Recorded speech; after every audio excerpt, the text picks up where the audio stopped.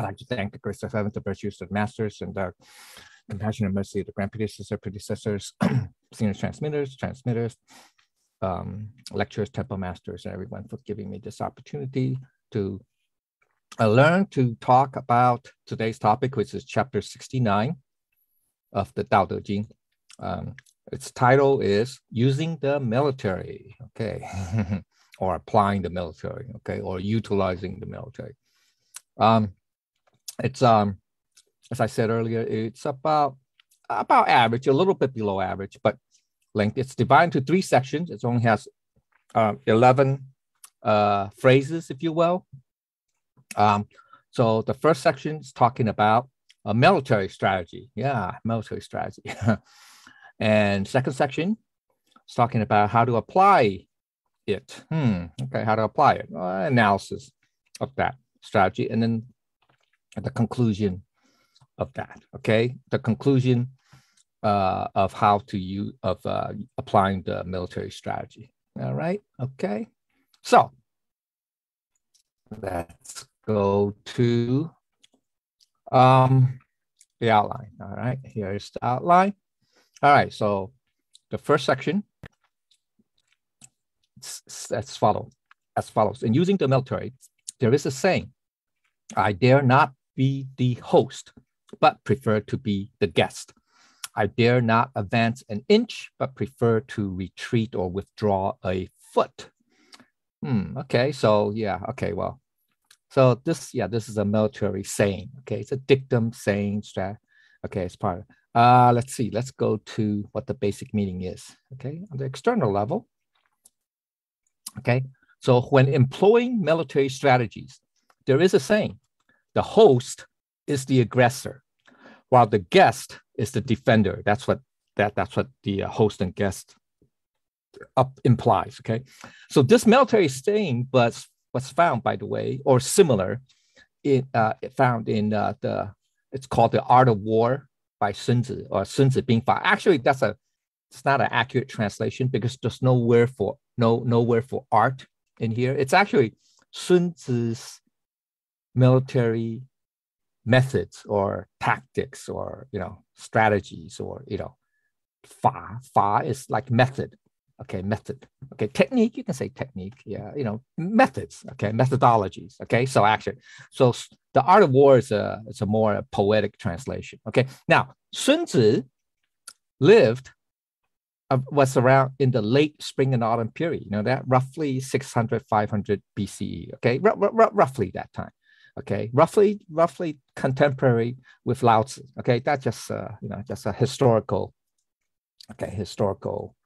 perspective. Okay, all right. So that's what that's saying. So Lao Tzu is taking a line, one of the teachings or whatever from the military strategy from Sun Tzu. Okay, now as opposed to who's the host and who's the guest, or not who's the host, who's the guest, but what roles do the host and guest play? It's different in the West, okay, in the Western concept. Now, this is opposite to the Western concept of the visitor, that's the guest, being the attacker and the host being the defender. All right. This military concept came from the siege warfare of medieval Europe. Just like well, I just want to give you a size, like today in sports, you have the home team and the away team, right? In sports, right? When you have, well, let's say football's over, but baseball, let's say baseball, you have the Yankees playing at Yankee Stadium. So they're the host. Get it? They're the host. And then, let's say the Mets, the Mets, are visiting Yankee Stadium. So they are the guest. Now, in modern day sports, okay, the host is usually the passive guy, the passive, because you're waiting for the guest to arrive and do their thing or whatever. Okay, so that's similar to what the European concept or the Western concept, basically. Okay, now how did that come about? It's because the reasoning is that the visitor, the guest, is the active party because he's coming to your home or coming to your home, right? Coming to your home, okay, is the active party.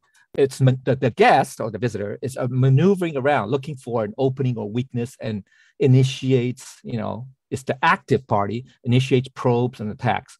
Whereas the host, the defender is the defender, because the host is reacting to what the guest is doing, okay? So, for example, the host, the defender, is staying behind a castle, within a castle, waiting for the attackers, the guests, to do something and then fight back to repel the attack. So that's the Western concept, just like in modern day sports, okay? Just similar to modern day sports, okay? However, the difference is here. The difference is that in the Eastern concept, the dynamic is reversed, and the idea comes from social visits. So as opposed to, warfare, social, the host is the active role player, plays the active role, while the guest plays the passive role. Yeah, it's very interesting. And how's that? What's the reasoning, rationale behind it? Well, okay, the host, the is the active player, initiates the conversation, making guests comfortable and offering hospitality, etc. Or the host initiates the invitation, etc., right? Okay, and then the guest is plays the passive role. They respond, RSVP, right? Responds to the invitation, etc. Okay, or waits for the host initiative of conversation, hospitality, etc. So that's the Eastern concept. Okay, so that's where that Sun Tzu is being. Anyway, that Sun Tzu comes. Okay, the idea comes from about not being the host and preferred to the guest. Okay, so externally, the real meaning of being the guest is not to attack first, right? It's because the guest is playing the passive role, reactive role, right? While the host is the proactive, plays the proactive role, is the attacker. Okay, so that's what the first line says, the military strategy, okay, saying that you do not want to be the attacker, you rather be the reactor or the defender, okay? So what Lao Tzu, that's what Lao Tzu is saying, there's not initiate an action and prefers to react than to initiate action. So that's what, okay, so Lao Tzu is using this military strategy to generalize, to say, this is how, he would behave in life. Okay. Now, why is that case? Why is that the case? Why does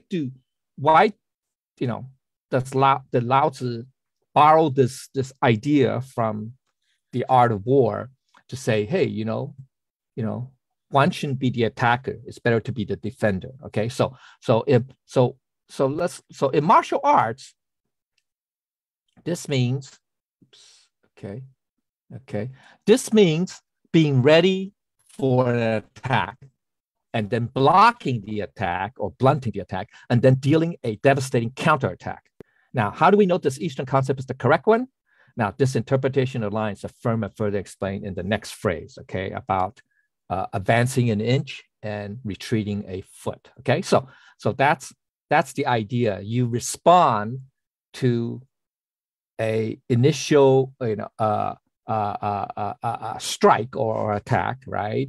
And you respond to it. Okay, you counterattack, and then you block it and counterattack it. That's the strategy. Okay, that's the idea.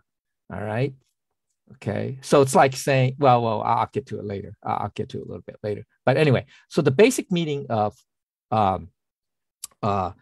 I dare not advance an inch, but prefer to retreat or withdraw a foot is on the military or social sphere. It means he dares not to advance by attacking. Rather, it is better to retreat, let the opposing side overextend and overexpand. Okay, so that's the military, rationale behind the art of war. In the art of war, saying that rather than attacking, you retreat and let the attacker draw him into a trap. Overextend and overexpand them. Then you counterattack. Okay, so that's the idea. Okay, so that's the military side. Or we can say social, when we do this. Okay. So advance forward to engage the opponent. So on a social level, we say advance forward to engage the opponent, and then retreat to draw in the opponent to have them expose their weakness and then counterattack. So that's, so we could do this in courts, legal courts, stuff like that. Okay. So besides the battlefield, okay, so social life. And here's what the some possibilities of what withdrawing from the attacker means. Okay, we have to withdraw. Okay, that is, the attacker overextends and becomes momentarily unable to defend himself because the attacker is just focused on going forward, right? Advancing, right? Taking territory or stuff like that. Okay, so then they become extended, right? That's the logistics, right? The logistics aspect, right? You have a long logistics tail, to try to support. And, so in history, you see that in many times in military battles, like Napoleon advancing into Moscow. Okay. And then, he got overextended and then became trapped. Okay. Same thing with World War II, Hitler advancing against Stalingrad, et cetera, et cetera. Okay. All right. That's a lot of examples. Okay. Then the attacker becomes unbalanced and falters because they can't sustain the momentum. You can only attack for so long. You have only enough supplies, right? Supplies or resources to sustain the attack, right? Because you're gonna it's not unlimited supply. You don't have, you have a long logistics tail. So that takes time, right? To supply the front line, right? To give, equipment, men, supplies, whatever. Okay. So then it becomes, it dies out, just like a storm, just like the storm we had yesterday. Is it yesterday? Yeah, yesterday, right? This quick, what do they call it? The cyclone bomb or whatever they call it, something, meteorology.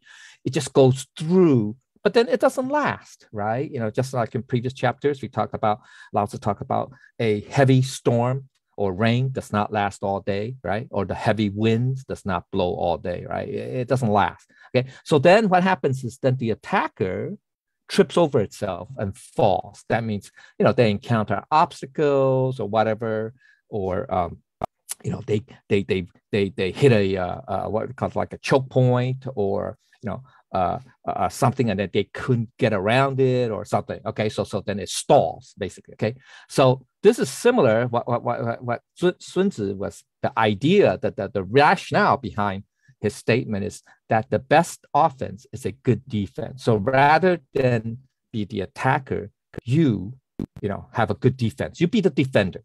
Okay, and once you draw the attacker in, okay, and they no longer could sustain themselves, then you could surround them or counterattack. And so that's the best offense. All right. So the best offense is a good defense. Okay. I mean, they used it a lot in sports. This is an analogy they use in sports, right? Like in football, right? Football, so if you have a great defense, you can stifle the best offense. And baseball, same thing.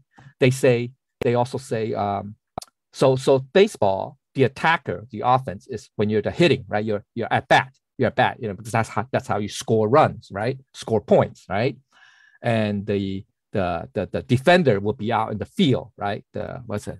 Nine players out in the field, right? Anyway, okay. So they always say, and this is a baseball analogy or dictum or wisdom. They say conventional wisdom in baseball. They say good pitching always overcomes good hitting, or it's always surpasses good hitting. You know that? Yeah, good pitching.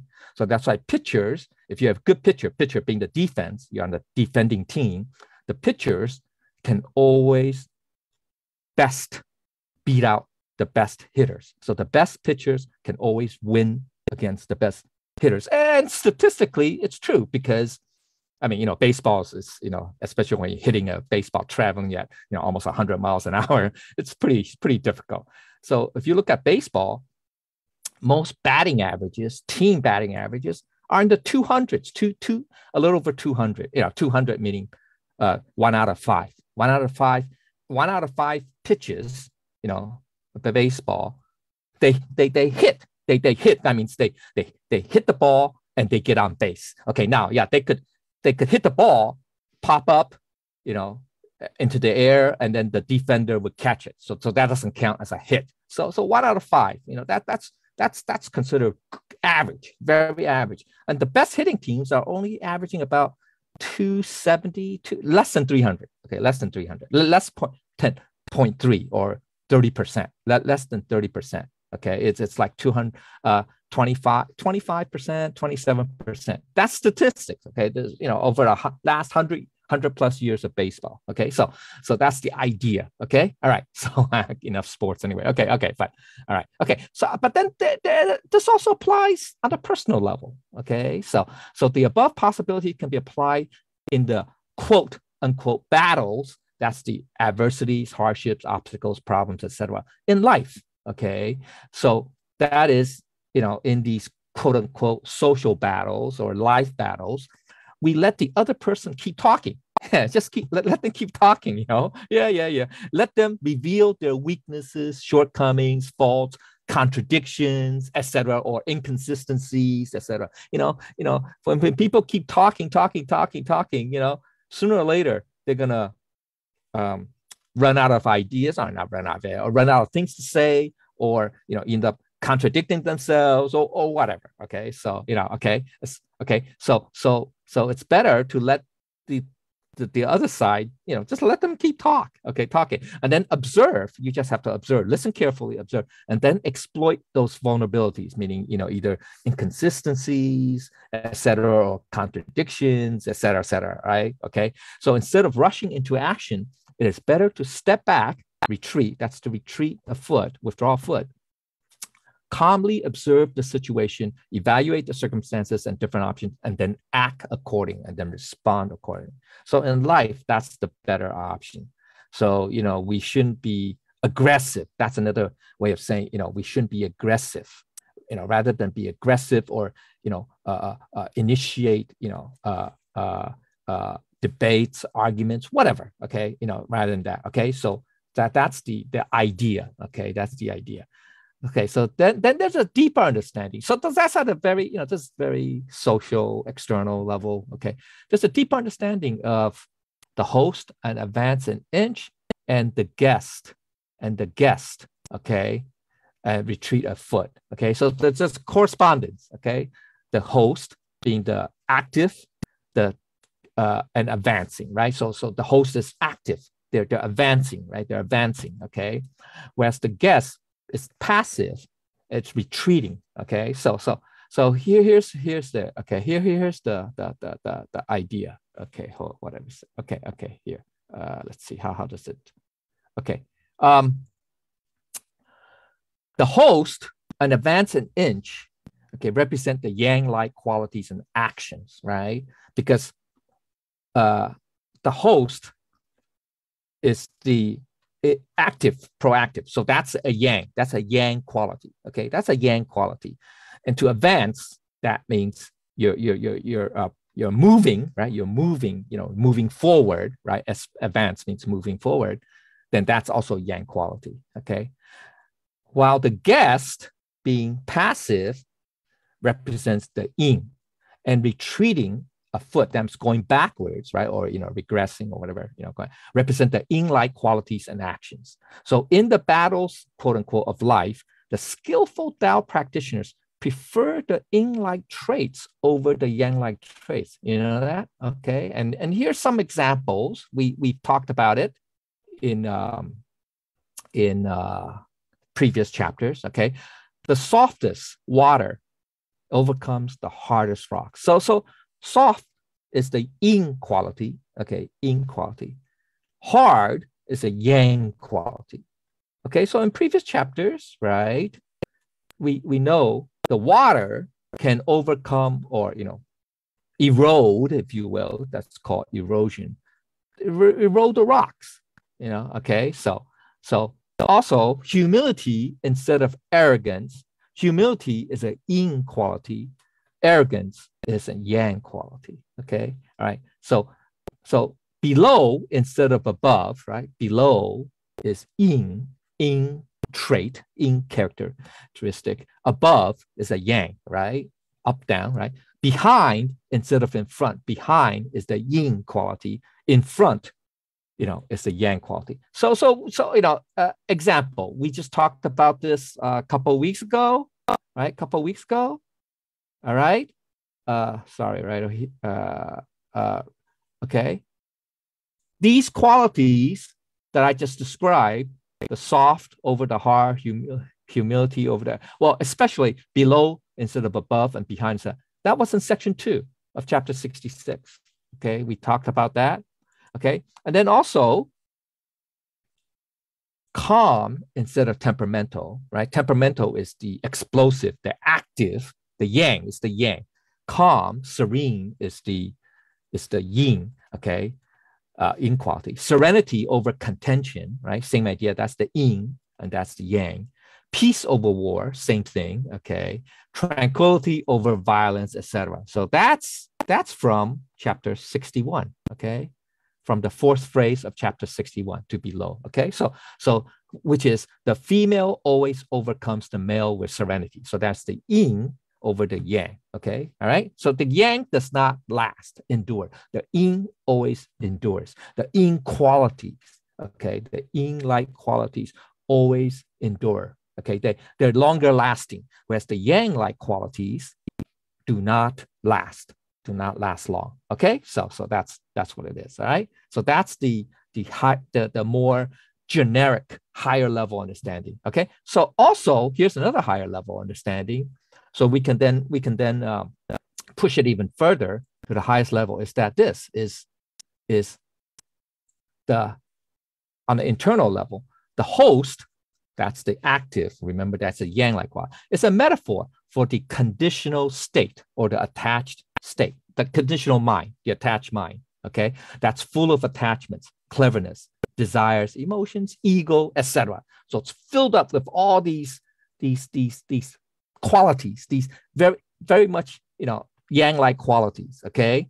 Whereas the guest is a metaphor for the non-attached or non-conditional mind, non-conditioned mind, okay? Now, this and mostly, what is it? Mostly closely, it's most closely associated with the awakened or the Bodhi mind, okay?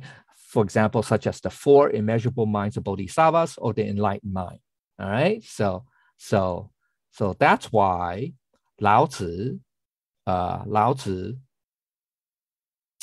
said he would refers to an enlightened master who prefers or who is in the non-attached state of mind instead of the attached state of mind, who does not dare to advance an inch, that means to be the aggressor or the attacker, means not dare to do something based on attached actions, okay? That's that, okay? While retreating a foot or withdrawing a foot means to act with non-attached actions, okay? Because you're responding to. So that's the more the internal definition. Okay, on the external level, from the perspective of Lao Tzu, it would be better for a person to be calm observer and react to an attack or initiate, whatever initiated action, rather than initiating an attack. So to be a defender instead of the attacker, or a peacemaker rather than an aggressor, to withdraw from an attacker, observe calmly, and have them reveal their shortcomings, weaknesses, etc., etc. Okay, so that's the external. Okay, now the internal is better to have a non-conditioned or non-attached mind. That's to yield or retreat, rather than to maintain a conditional or attached mind. That's to advance, because a conditioned mind will cause turmoil and lead to the creation of karmic causes. Get it? And consequences, okay? So it's this, okay? A conditioned mind, that's you're being the host, the attacker, the host, the proactive side, the initiator of things. You will create karmic causes and actions and consequences because you created something. You become the cause of something. And then that's the karmic. You are just perpetuating the karmic cycle. Get it? Okay, or cycle. So that's what it means. Okay, so on the external side, okay, here it is. Okay, is in battles, quote unquote, that military, literally battles, or on the social aspect, the battles in life, being the guest means letting the opponents reveal their strength. Let them reveal their strength, then expose a weakness that you can then exploit. Okay, so that's the military side. Okay, whereas in life, this means never being the instigator or initiator or the aggressor.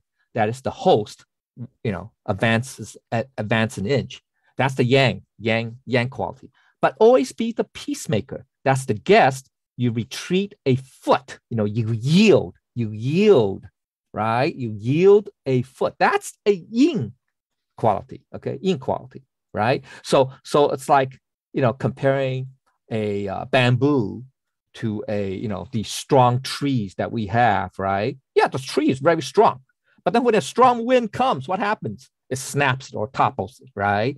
Whereas the bamboo, it looks flimsy, and not flimsy, but it looks kind of weak, But when a strong wind comes, it bends, right? It bends with the wind, but yet it doesn't snap, right? So it's the same idea, okay? So on the internal, so that's the external, or social external, right?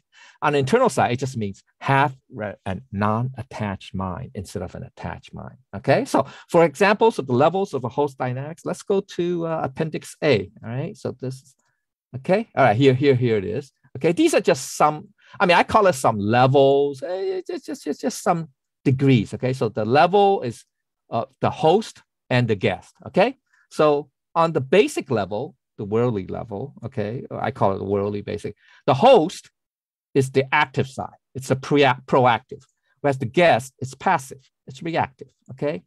That's more specific, but let's look at the intermediate. Let's say as a cultivator level, okay? The host is the yang, are the yang qualities, okay, representative yang, whereas the guest represents the yin qualities, weak, soft, low, back, below, gentle, humble, temperate, still, etc. Okay, all right. Now, that's still I say intermediate level. Then at the internal level or the intangible level, that's even higher. We're talking about something that's a little bit more abstract. The host represents the conditional mind or the attached mind, the conditional mind and attached actions, okay, such as our egos, contrivance, right? That means we have intentions, right? We have intentions, right? And we have agendas, we have an objective, a goal, attachments, etc. Whereas the guest represents the non-conditioned mind and the actions. That's no ego, egoless, no non-intentions, you don't have any given intentions, also intentions are driven by the ego, right? And you have no agendas and you have no attachments, etc. Okay, so that's what the host and the guest represents, different levels. Okay, all right, so let's go back. Let's go to section 2. Okay, so we're done with section 1. Let's go to the analysis of section 2. Okay, so now we're I have about half an hour. Okay, so here's the analysis, okay, or you can say expansion of section 1 of what he was talking about. Rather, be the guest rather than the host. Withdraw or retreat a foot rather than advance an inch. So what he's saying is he's more expanding on the first line. He's saying this is called marching in formation without formation. It's like very paradoxical, it seems. Raising arms without arms, charging or grappling enemies without enemies, grasping weapons without weapons. Well, what's this? It's like, it sounds very, contradictory, right? How can you march without a formation, right? That's not called marching, right? Okay, all right. We'll get to this. Okay, all right. It's a metaphor. These are all metaphors. Okay, so on a general level, okay, I call it marching in formation is a metaphor for the journey of life. Okay, now general. I'm not talking about military level, right? Military. Okay. All right. It's marching in formation is a metaphor for our individual journeys of life. Okay. This is about the quote, journey of 1,000 miles, unquote. Right? That's from chapter 64, right? Okay. Now, without formation means without discipline and regulated action and directionless. So you could say, or, without purpose, with no purpose. Okay. Yeah. So now you get the metaphor. So in life, in our journey of life, it means, in our journey of life, a lot of times, and if you see, especially, right, for most, very few people in their journeys of life, know where they're going, right? Know what, they have ambitions. Yeah, they have goals and say, oh yeah, I want to be a millionaire, or I want to get married, or I want, whatever. That's not what Lao Tzu is talking about, having goals. It just means ultimately, what is your direction? Right? What is the direction? If you continue to pursue these, material things, worldly goals, material goals, aims, it's just what? Perpetuating the cycle of karma, right? The karmic cycle. Okay. So what Lao Tzu is talking about, what is your ultimate? What's the ultimate direction, ultimate goal, ultimate destination that you want to get at? Okay. So that's what this marching information is about. Okay. Now, I'm getting ahead of myself. It's basically, I want to say, on the world level, or, most society, most people go through life without a concrete plan, purpose. Okay. They are moving about, but wandering aimlessly in life without any disciplined approach, purpose, or meaning. So that means not information. So Lao Tzu is describing, saying, hey, most people in life, throughout their lives, they're just, going through the motions. They're pursuing worldly, goals, objectives, whatever, but ultimately they still do not have the true purpose, true direction. Okay, right? So in a sense, this kind of corresponds to the true meaning of life, right? The true meaning of life. Okay, what is your, what is your aim, right? What is the goal, right? All right. So now I call it on the intermediate level, that means, you're above the worldly level a little bit. That means Tao cultivators. Although Tao cultivators have a purpose, that they do, they realize what is the ultimate, goal, or whatever, destination. They have already spent time thinking about it. They have pondered it, contemplate about it. So they are calm and prepared, even when things or circumstances change, but they do so without ulterior motives, unlike those whose actions are motivated or have attachment. Get it? Okay. So they do things without ulterior motives, because they as cultivators, I'm talking about cultivators, Tao cultivators, because they realize that, you have this notion of wu wei, non-attachment. You do things non-conditionally. Okay. Because if you do things conditionally, that creates karma. That plants the seeds. That's how karma starts. Okay. Because you have an attached mind or attached condition. Okay. Attached action. Okay. All right. So that's how. All right. So now at the higher level, so what Lao Tzu also has a definition for higher level, very high, the ultimate level. I call it internal intangible. Okay. But for Tao masters, that's for sages now. Okay. Not just cultivators, but masters. You can say enlightened beings. Okay. They act. That's the march information, without attachments or conditions or motives. So it appears to the worldly observer, as if they go through life, that is the sages, the enlightened being, go through life without any direction. That is a fixed approach, a fixed goal. Say, oh, I want to be a millionaire by age 30. I want to be a billionaire by age 50, whatever. Okay. So that's the marching in formation without formation. It seems to most worldly observers that these sages, you guys have no purpose in life. You guys don't want to get rich. You guys don't want to have fame. You guys don't want to have power, whatever. Okay. You don't want to collect, material things, assets, wealth, whatever. Okay. Cars, houses, land, property, whatever. You guys don't have a goal. It appears that way. But their aim is higher, right? For the Tao masters, right? For the enlightened beings, their aim is not material goals or objectives, right? Their final destination is to what? Transcend, right? Reincarnation, or transcend, to go to the higher level. Okay. But so it's, although they may have not appear to have any, maybe I should put worldly, okay, worldly or material objectives, okay, but they are congruent with the Tao. They naturally reflect their true selves without any contrivance or agenda. That's the most ideal. So, they naturally reflect the Buddha nature, the Tao, if you will, all right, without any contrivance, with non-attachment, without any conditions, okay, etc., all right, or agendas, okay, or goals. That's okay. So that's what I mean. Okay, so that's the first phrase: marching in formation without formation. Okay, so that's the higher level, the more intangible aspect. Okay, now the second phrase is raising arms without arms. What does that mean? Okay, literally this means arm. Your physical arms. Okay, now what? Oh, let's see. Did I mention here? Okay. That's fine. I did it. Okay. Okay. Now, okay. It literally means, it just means getting things done. Doing something. Getting things done. Actions represents actions. It's a metaphor. So the basic meaning of raising arms about that means raising arms to seize or fight without using one's arms. That's the literal meaning. Okay, literal. Like in the military. And using the military. You use your arms, right? When you're fighting, right? When you're fighting an enemy, right? You have to use your arms, right? Okay. Anyway, okay. So it's like fighting an enemy without you raising your arms, without using your arms. Okay. So it's metaphor, but what it means here is more generic, more general, which means it's you take action without getting anything done, without accomplishing anything. Yeah. Okay. All right. So on the worldly level, okay, we say most people go through life without taking decisive action to get things done.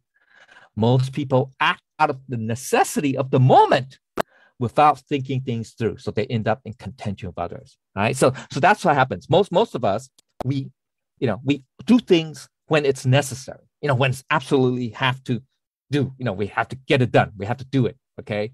But unfortunately, we don't take decisive. We don't see the bigger picture. We don't see the picture. We only see the moment, right? In front of us, see the situation in front of us, and then we just act out of necessity. Okay. So what happens is that's very short term. You can say that's reacting to the situation in a sense. That's true, but it's very short term. Or short sighted. Okay. Because you're just looking at the situation right now. You don't know. You don't know what's going to play out, in the future or next, the next level. Okay. So what happens is when you do that, you end up in contention with others. Okay. All right. That's the danger. Okay. When you react or act out of necessity of the moment. Okay. Because without thinking through it, without seeing the big picture. Okay. Without seeing the big picture. Okay. So, I don't want to use, if I use a negative example, it's like, let's say you are starving. Let's just say. So instead of say, let's just say, okay. This is, maybe it's not an example that would apply to most of us, but it's an extreme case. Let's say I'll say you're starving, or you could be a drug addict or whatever, alcoholic. Okay, alcoholic. So, you crave alcohol. Okay. So right, when that desire hits you, you just do it. You just grab it without realizing that, there's a consequence, right? To that action. Okay. So it's like that. Okay. All right. So additional meaning now on the intermediate level, beyond the little bit worldly level, we have the Tao cultivators act deliberately. They act with purpose, in other words, okay, according to plan or with purpose, but without harming or contending with anyone. So it is as if they take decisive action without attempting to due to their foresight. So they see the longer picture, the longer view. They have a longer view. Okay, they understand that, hey, actions have consequences, right? Okay, actions have. So therefore, you act deliberately with purpose, but you don't want to harm or harm anybody, or end up in contention. Okay, so that's it just means more careful. Okay, be more careful. Okay, or more deliberate. In your actions, or when we talk, same idea. Okay, all right. Now, there's a deeper level, obviously. It's this. Okay, deeper level understanding of raising arms about arms. It's to eliminate all negative feelings, to overcome oneself, to overcome one's six roots. Six roots, six senses. Okay, so it's similar to those. To quote, those who overcome themselves are mighty, unquote. That's in chapter 33. All right, fourth phrase. Okay, so that's raising arms about. That's the higher level. Okay, so now, at the intangible level, internal intangible level, raising arms are a metaphor for actions, right? So for Tao masters, sages, they act decisively by applying non-attached, non-conditioned actions because they have already overcome themselves. So it seems as if they get things done without taking action. Okay, so it seems that. Okay, it seems like that way. Okay, so that's the highest level. All right, let's look at the third phrase. Third phrase says charging or grappling with enemies without enemies. So grappling enemies without enemies. Sometimes you're engaging them. Okay, now to charge or grapple without enemies is another metaphor. Okay, so that's a military, that's a military reference, but because when you have to fight the enemy, you have to do hand-to-hand combat, or if you finally engage them, in hand-to-hand combat, right? Okay, so that's a metaphor. That's on the military side, but on the general side, it's a metaphor for problems people usually wish to avoid, ignore, or put up or sweep under the rug. In life, right? Most of us will encounter sometimes. Oh, they're just either problems, issues, or people, or things, or whatever that we avoid. We want to, we don't want to deal with. Okay, we don't want to deal with. Right? We want to sweep under the rug or put off. Right? Okay, procrastinate. Whatever. Okay. So at the worldly level, most people go through life without coming to grip with difficult problems. Is it grip or grips? It doesn't matter. Okay, without coming to grip with difficult problems. Most are not able to overcome their own inertia. We procrastinate, we're couch potatoes, we don't, we just, there's just some things that we don't like to deal with, right? We want to avoid. We want to, just ignore it, sweep it under the rug. Okay, so that's us. Okay, now most of us are like that. Okay, now at the intermediate level, Tao cultivators, in the Tao, who's the enemy? Okay, so when we say, the problems are the enemy. Okay, that maybe I should say. Okay, so enemy means literally that word means adversary, enemy, opponent. Okay, or it could be a verb too. But in this context, it means it's a noun. It represents adversities, challenges, obstacles, problems, etc. So it's a metaphor. Also, not that's the general worldly level. At the more higher level, it's a metaphor for all non-Tao-like traits, such as our egos, our six roots, negativity, emotions, temper tantrums, greed, lust, all that. Okay, all that negative non-Tao-like traits. Okay, so that's the enemy. That's the enemy within, right? Within each one of us, right? Okay. All right. So sorry. Okay, I didn't go. So at the intermediate level, the enemy is a metaphor for all the non-Tao-like traits, greed, rage, ignorance. That's the three poisons, right? Etc. Whatever, egos, whatever. Okay. So Tao cultivators deal with everyday problems, though, without any negativity, any non-Tao-like traits. Get it? Okay. Now, just another level, okay, here's the higher, the basically this, okay, another level on the internal. So that's the intermediate level previously. Now it's at the more intangible level, is that enemies are a metaphor for one's ego. So that's even, because the ego is kind of intangible, right? Okay, it's the me, myself, and I, where the greatest enemy is within oneself. That's one's ego, okay? So with a non-conditioned mind, right? Non-conditioned, non-attached mind, there is no ego to overcome because you're not attached to an ego. There's no such thing, no longer. Okay, so all right.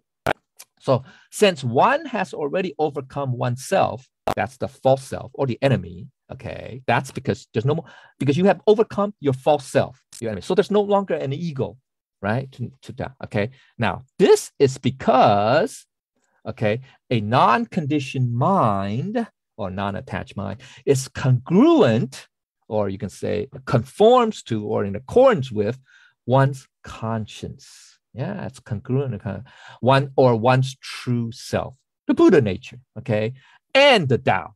So that's what a non-conditioned mind, non-attached mind, okay, it's congruent, okay.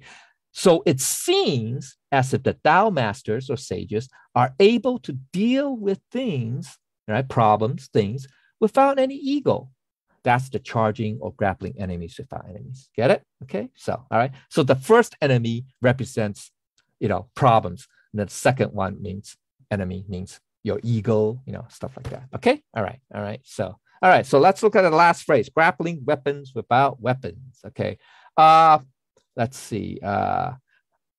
This is important to say. What's the definition of, okay, Bing literally means soldier. It just literally, it means soldier. I mean, it's in the first section, okay, the definition. But in this case, it means weapons, okay, that's more general, more generic, or military. It can mean anything associated with the military, okay. So they are, but in this case, the weapons are a metaphor for tools, just tools, any type of tools, utensils, tools, methods, whatever, okay. So the right tool is for the right job. So sometimes you have to use the right tool for the right job, right? When you want to hammer a nail, you use a hammer. I mean, hammer and nail. When you want to, put something together, nail something together, right? You use a hammer. You don't have to use a sledgehammer. You use a hammer. That's good enough, right? Okay. So anyway, all right. So so where the military connection comes from, it's just as a general uses the army, to achieve a military objective, right? Okay, or military force, you can say, to use the appropriate tool to accomplish your objective in life. So that's the metaphor. Okay, so so on the worldly level, most people go through life using tools, right? We use tools, right? We use methods. Okay, that's the grasping weapons. Okay, we use tools, whatever, means, methods, whatever. Okay, all right, to achieve their goals. But we don't use them properly without using proper. So that's when we say grappling the enemies without, grabbing the weapons without weapons. That means you're using the tools, we're grappling the tools, right? We're using the tools, but we're not using the tools properly. Okay, so it's like as though that you don't have tools without tools. Okay, so saying that at the end. Okay, all right. So when things don't work, the tool is not to blame.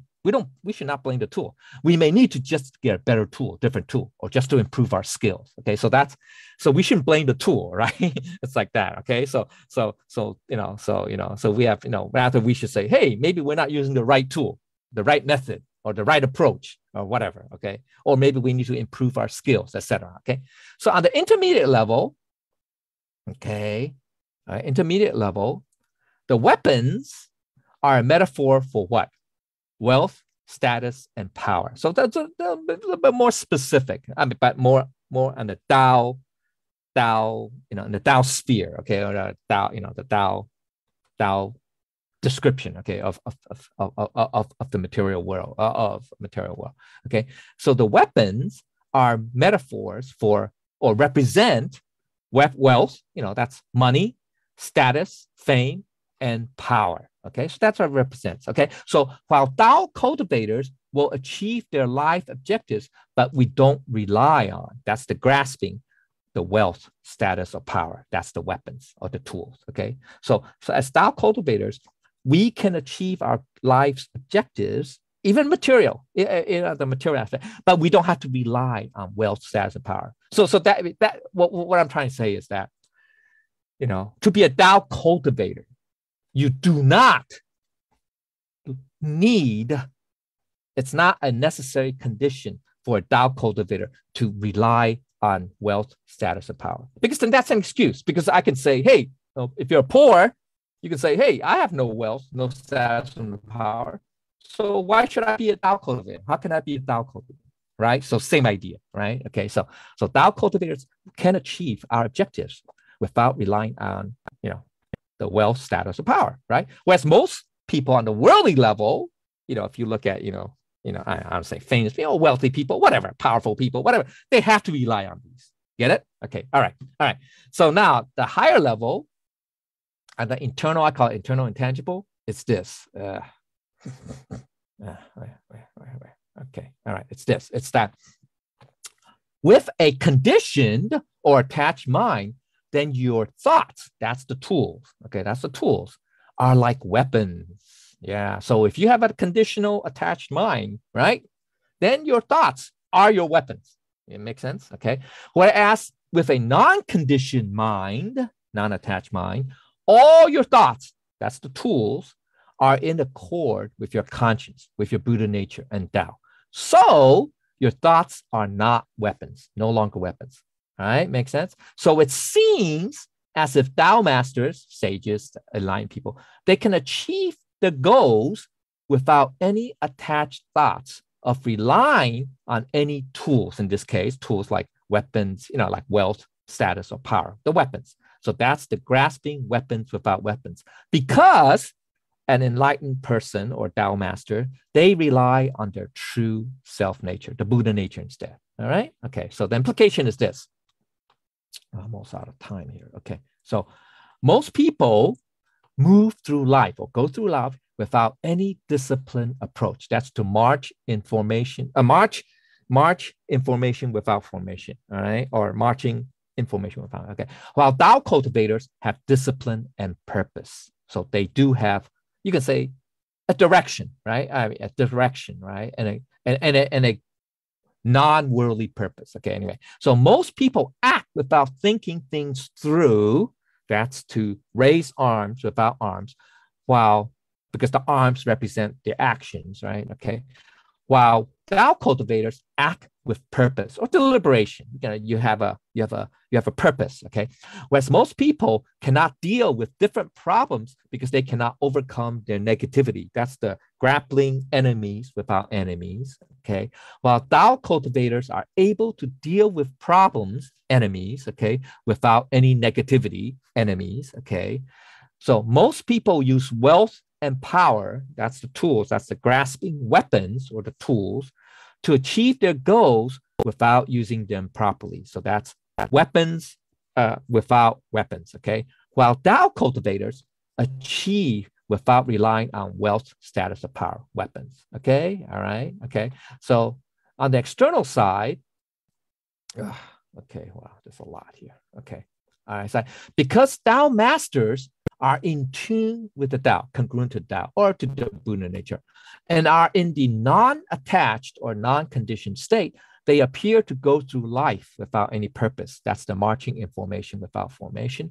They appear to get things done without taking any action, raising arms without arms. They appear to deal with things without any ego, charging or grappling enemies without enemies. They appear to achieve goals without any attached thoughts of achieving them by wealth, status, or power, the weapons or the tools. That's the grasping weapons without weapons. Now, on the internal, you can say that's external. Internally, they are able to overcome their false selves. Okay, that's how it's done. Okay, so let's go to part one. Okay, so there are 4 strategies of life. Okay, so there are 4 strategies. Now, what Lao Tzu was using is using the military of strategies of life, right? Rather be the host, rather be the guest than the host, rather to withdraw or retrieve a foot than advance an inch. Okay, so he's explaining those 4 that military dictum or saying. Okay, or you can say truism or whatever. Okay, so the first one is marching in formation without formation. That means at the Tao cultivator level, we have to have a plan, even if no one else does, okay? Or just in general life, in worldly realm, okay? We should have some kind of plan, right? Something. So, but that more advanced level, okay, it's that you appear to go through life without any fixed approach or rigid, you're fixated on something. That's the condition, okay? That's the conditional, okay? Up here, right? 2, you raise arms without arms, okay? So that means you arms represent, remember, to actions, okay? Actions. Okay, so in this case, arms, the first arms represent a noun, the second one represents a verb. Okay, same thing here. Okay, same thing here. Noun, verb. Okay, so first one is a noun, second one is a verb. Okay, all right. So taking decisive action, even if no one else does. Okay, so we have to, as Tao cultivators, or just in life, we have to have a purpose, act deliberately, right? With purpose, not randomly, okay? But at the more advanced level, it just means when you act non-conditionally, it means you appear to get things done without taking action, okay? You're non-attached action, okay? Grasping or grappling enemies without enemies, okay? So it means proactively deal with problems most people wish to ignore or to put out. Now, this is going to be, we're going to talk about a little bit more. I guess on this, actually, it's all related here. I mean, these 4 items, but at least the first 2, the second and third. Maybe on chapter 70, I think 71, chapter 71, which is without fault. Okay, okay. It just means proactively deal with problems most people wish to avoid, because we have to. Okay, we have to deal because there are going to be problems. Okay, that's life, right? Okay, all right. At the more advanced level, it just means that we appear to deal with matters, things, okay, in life without any negativity, any ego. Example would be ego. Okay, all right. Now, what's grasping weapons without weapons? It means bring the right tools to bear and help you accomplish the first 3, the first 3. Okay, making a plan, taking decisive action, and dealing with problems. Okay, so you have to use the right tools. Okay, so that's what it means. Okay, at more advanced level, it just means appear to achieve our goals without any weapons, any tools, which is relying on wealth, status, and power. Right? Okay. All right. Okay, so that's what we should do. Okay, now that was summary 1, right? Okay, so now let's go to the conclusion. Okay, the third section. So there is no greater disaster than to underestimate the enemy. Underestimating the enemy almost made me lose my treasure. So now remember, he's talking just from a military, right? He's talking about the military. Yeah. So on the military side, if you're a military strategist or planner, right? You can never underestimate the enemy, right? Okay. So that's disaster. Okay. And throughout history, we've seen that. Okay. All right. So but then the second half is underestimated and almost made me lose time. so it's a little bit cryptic. What's that? Lose my treasure. So he's not talking about the military. I mean, yeah. In a sense, if you underestimate an enemy, okay, sometimes you're going to be defeated, right? Get defeated or underestimate your opponent. Then you could lose your treasure. What's your treasure? Your life. Okay, so that's at a very, very superficial understanding, based on military. Okay, military. But Lao Tzu, obviously has higher, has different meaning. Okay. Let's see. Okay. The basic meaning of the first phrase at the military level is, there's no greater disaster than to regard the enemy lightly, right? We've seen that throughout history, right? Okay. Now, at the external side, though, okay, there's external, at the worldly level, or we can say social sphere or whatever, there is no greater misfortune than to underestimate challenges or problems. That's the enemy. Remember, right? We talked about in the previous section what the enemy that we encounter in life. This means to be cautious and not treat things frivolously. Okay, 轻薄. Okay, that's frivolous. Okay, we just say, that's life. I don't want to deal with it. Whatever. Okay, deal with it lightly. Okay. Well, I'll get to it in chapter 63. But anyway, okay. So here it is coming ahead. Okay. All right. For Tao cultivators, it means being cautious and reserved while treating all challenges with a sense of seriousness or gravitas. Okay.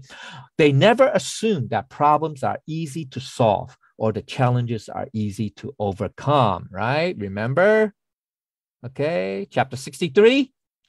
One who makes promises lightly must deserve little trust. One who sees many easy tasks must encounter much difficulties. So we don't treat things, lightly, okay, or frivolously. Okay, then there's another level too. But anyway, let's see. I'll get to to it next. Okay, it's at the internal level, on the internal side. Okay, so one's external. The first one's more external than the Tao masters never underestimate or regard the ego, that's the enemy, lightly. Okay, we have to be very aware, cautious about our egos. Okay, they never regard lightly or underestimate the responses of the six roots. Yeah, the six roots are very, very strong, right? Their responses are very strong. The desires, okay, the attractions, are very strong, right? We see something we like, we just, it's hard to to turn your eyes away, right? Or we hear something that we like to hear or whatever, it's hard to not to, want to listen to it more. All right. So same idea. Okay.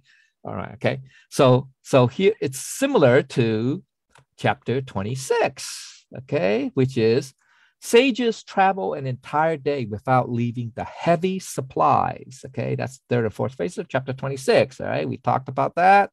Okay. That means they don't treat things lightly, especially the ego or the six roots. Okay. So, all right. Okay. So let's talk about the second phrase, second half. It's, let's see, any particular meaning here? Okay. About underestimate the enemy almost made me lose my treasures. Okay. What's the basic meaning? Okay. Here. All right. Now okay. Besides the military, okay. I talked about losing your life. Okay. That's your treasure. Okay. Losing a life. Okay. So that's okay. Besides that, okay, there's more. That's more specific. By regarding the enemy lightly, or times any problems, egos, negative stuff. Okay, one will almost lose their three treasures. What's the treasures? The treasure. Now he didn't say three treasures. He just said treasures. Okay, so what are the three treasures? Right in the Tao. Remember, just previous chapter 67. What's one? Compassion, conservation, and not daring to be foremost. That's section 2, chapter 67. Okay, so an example of the treasures would be this, okay, for the Tao master, because that's what Lao Tzu was talking about in chapter 67, right?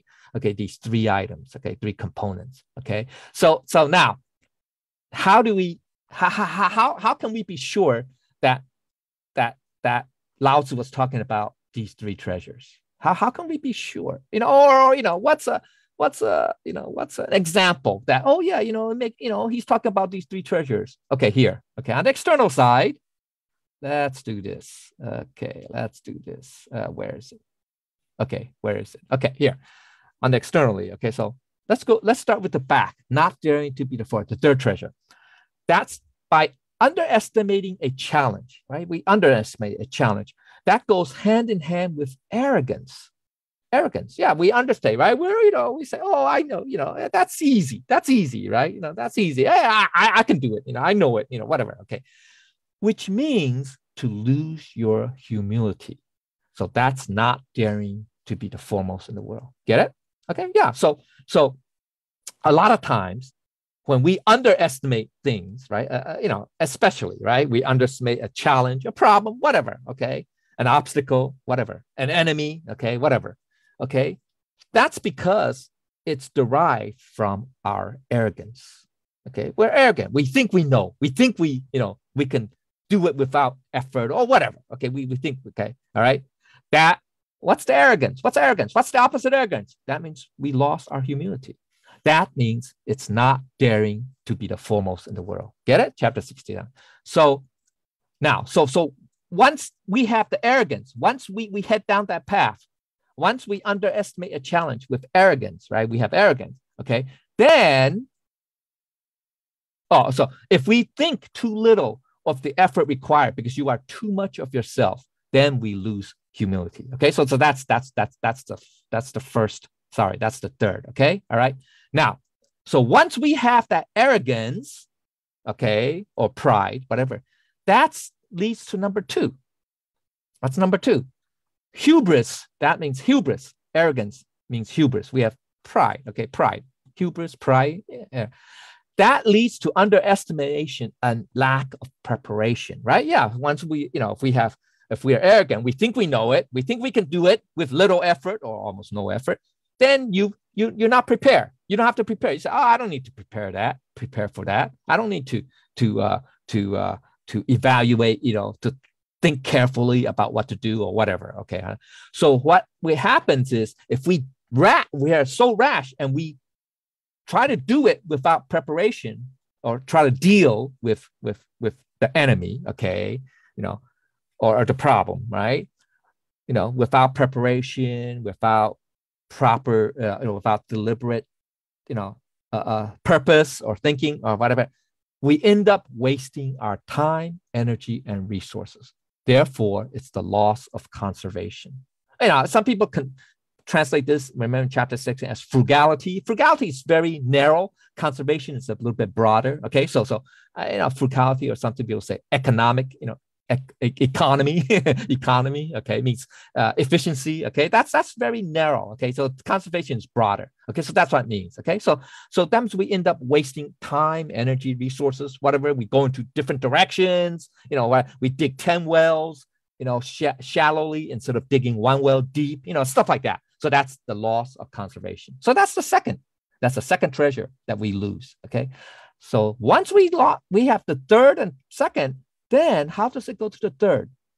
First, it leads to frustration. Yeah, we expend so much time. We spend so much time, energy, resources, whatever, and yet we can't achieve it. We can't get it done. Okay. Or whatever. Okay. Meet our goals.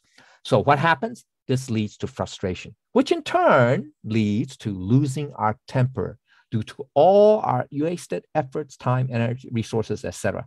And what that losing our temper means? It's an anger or rage that disconnects you from compassion. So it means you have lost your compassion. Make sense? So that's why we say, we can, basing on this scenario, this is a very generic scenario of what the process plays out, right? How it plays out. We can say, yeah, even Lao Tzu did not specifically mention 3 treasures. He just said, my treasure, lose my, we can point to that. Yeah, he's talking about this, he can talk about, okay. All right. Makes sense. So he's talking, okay. All right. So, all right. Okay. Where are we? All right. Okay. I have like 10 more minutes. 15 more minutes. Okay, so 5 more minutes. Okay, so I'll do the conclusion soon. Okay, so and the external side is just as for the military, it is a great disaster to regard challenges, that's the enemies, in life frivolously or lightly. Okay, likewise, Tao cultivators never underestimate the challenges or problems in life. They would rather under-promise and over-deliver on the challenges they face. So the greatest misfortune that results from underestimating the 6 roots, that's our enemies, is to lose the 3 treasures. That's more, it's still external, okay, but there's an internal aspect, okay, it's Tao masters or sages never underestimate the challenges of the ego. That's the enemy, because they know that leads to losing their conscience and state of awareness of their Buddha nature essence. Okay, that's the 3 treasures. Okay, because the ego will then smother or overcome our conscience or overcome the state of awareness of our Buddha nature. Okay, makes sense. All right, so it's also in chapter 26. Okay, we say similar to be light or to treat things underestimate or regard things lightly is to lose one's root. Okay, root in this case does not mean the 6 roots. It means our Buddha nature essence. Okay, or conscience, you can say that. Okay, all right, that's the second to the last line. Okay, or phrase. Okay, chapter 26. Now, okay, here we have the second half of the 3rd section. So when evenly matched armies meet, the side that is compassionate shall win, okay, or shall prevail. Okay, so okay, so he's saying, okay, all right, so what the meaning is this on a military, okay, you can say when 2 armies of equal strength, okay, square off on a battlefield. Okay, so that's he's using the military. He's also using military metaphors now. Okay, because because the title of this chapter is using the military. Okay, that's a metaphor for life. In life, we will encounter lots and lots of enemies, problems, challenges, obstacles, etc. So when a great challenge meets with great determination, that's the evenly matched. Okay, yeah, you have both a great challenge and a great will or determination, that both sides are evenly matched in strength. So that's what Lao Tzu is saying. So he says in life, we have to deal with challenges, great challenges, but with great determination or will. Okay, all right, okay. So another meaning is, okay, is that on one side, that's the opposing army, okay, is the challenge you face in life. And on the other side, that's your army. It's your determination to overcome that challenge in life. Okay, so you need both. I mean, you need to have, you need to have a great determination, you can say equal to that challenge. So our will or our determination must be equal, if not greater than that challenge. Okay, all right. So if we want to triumph over the great challenge, that's the opposing army, then you need great determination or effort, in order to resolve that problem or that challenge. So everything else being equal in life, when the challenge is great and your determination is also great, which side will prevail? So we have two opposing sides. Now, which side is gonna win out?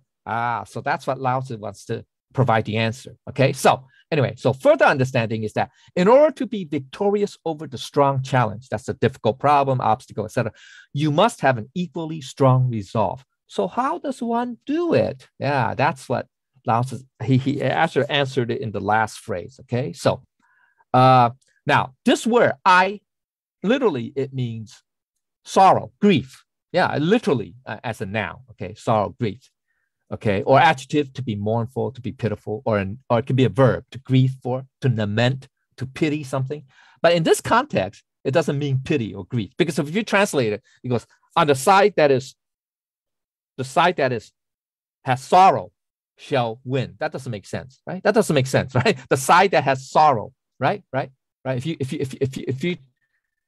you translate this word as sorrow, so the side that is sorrow or is grieving shall win. That doesn't make sense, right? That doesn't make sense, right? So it doesn't mean that. What it means contextually is compassion, passion for something greater than oneself. Now, compassion, I'm not talking about the lower level compassion. Remember we talked about in chapter 67, the three treasures, right? What's compassion, right? Remember, it's a greater love. It's like altruism, etc., right? It's love greater than yourself, right? Etc. All right. Okay. All right. So now let's look at this. Okay. So the basic meaning of the last phrase is that the side that has compassion, not sorrow, not grief, shall win. Okay. So what does that mean? Okay. So here it says is the side that is compassionate is a metaphor for fighting with purpose, something worth fighting for. So by having compassion in your fight against the challenge, you will win. Okay, and where do we get that?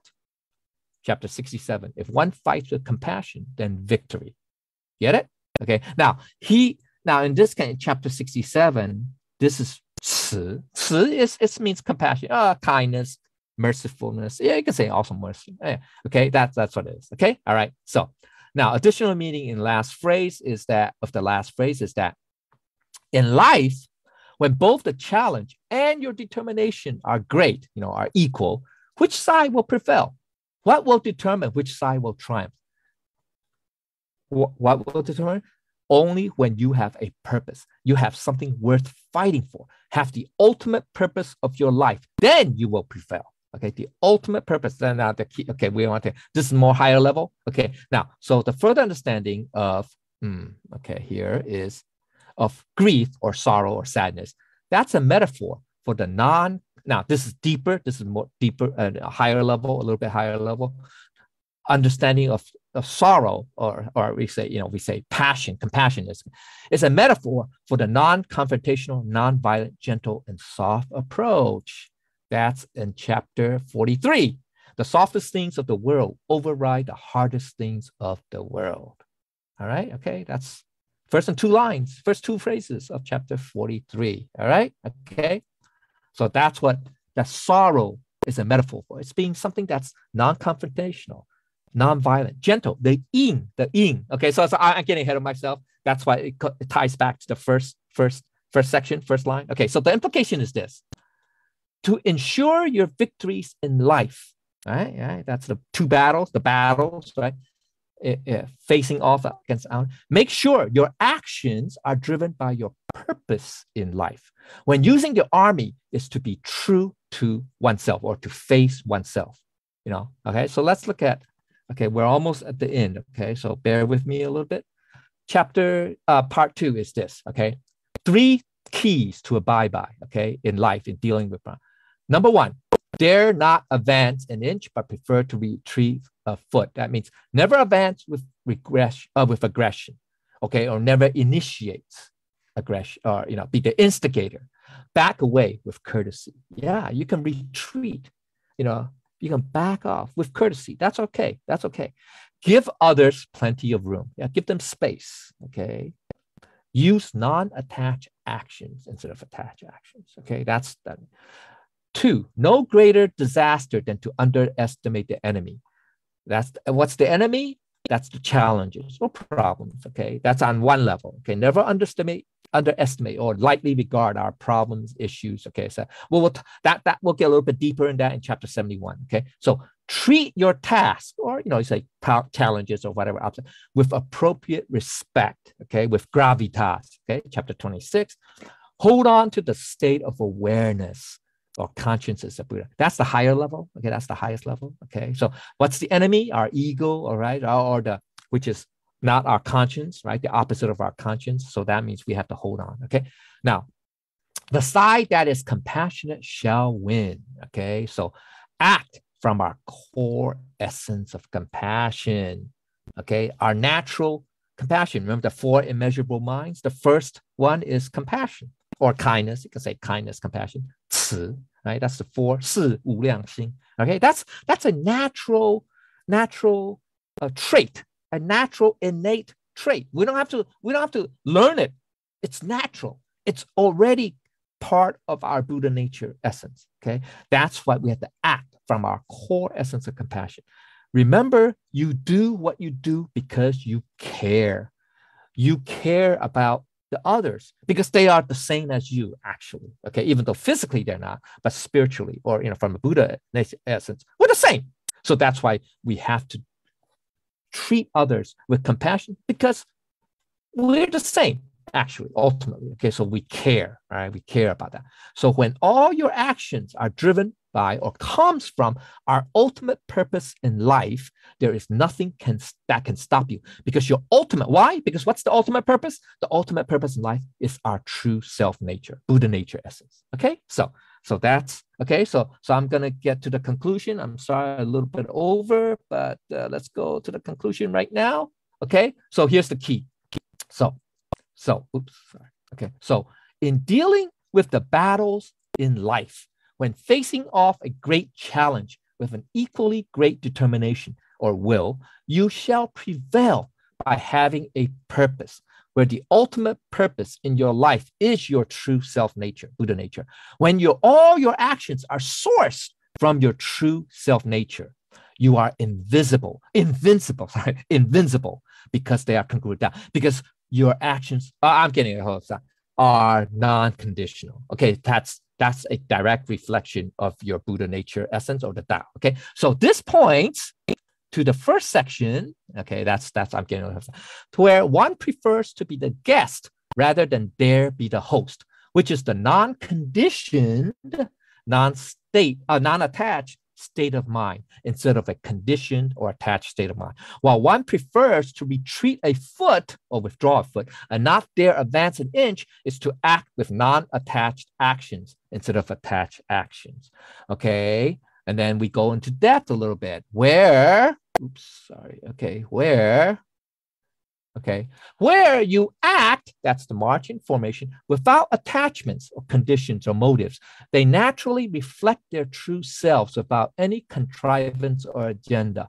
This is the most ideal. So it seems as if you go through life without any direction or concrete plan. That's marching in formation without formation.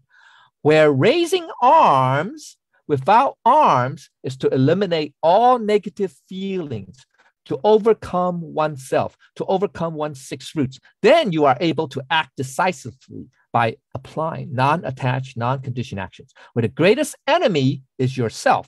So it seems as if you get things done without taking any action. That's the raising arms without arms, where charging or grappling the enemies without enemies is to face yourself where the greatest enemy is within oneself. That's the ego. So with a non-conditioned mind, there is no ego to overcome, since you have already overcome yourself. That's the false enemy, the false self of the enemy. So it seems as if you are able to deal with things without any ego. That's the charging or grappling enemies without enemies. Where grasping weapons without weapons is when with a non-conditioned mind or non-attached mind, all your thoughts, that's the tools, the weapons, are in accord with your conscience, Buddha nature, and Tao. So your thoughts are no longer weapons, not weapons. So it seems as if you achieve goals without any attached thoughts of relying on any tools, weapons, such as wealth, status, or power. That's the grasping weapons without weapons, because you rely on your true self nature or Buddha nature instead. All right. Where the greatest disaster is to underestimate or regard the ego, that's the enemy, lightly. You never regard lightly or underestimate the responses of the 6 roots, because this will lead to the loss of awareness or the state of true self nature. That's the loss of the 3 treasures of compassion, conservation, and humility. So in life, when you are faced with a great challenge, with equal great determination, you will prevail over the great challenges in life because you have compassion, where compassion is a metaphor for fighting with purpose. That's something worth fighting for. That is the ultimate purpose of your life. Okay. And that's it. Here's the last line, where having the ultimate purpose of your life is your true self nature, Buddha nature. When all your actions are sourced from your true self nature, you shall prevail over the challenges in life, because compassion is the non-confrontational, non-violent, gentle, and soft approach. This is being true to oneself, or this is facing oneself when using the military. All right. Okay. I'm sorry. I went a little bit over, about 10 minutes. Anyway. Okay. So that's all. That concludes chapter 69. If I said anything wrong or not proper, I ask for the Buddha's and Lao Tzu's guidance and forgiveness, and everybody else's guidance. Okay. Thank you, everybody.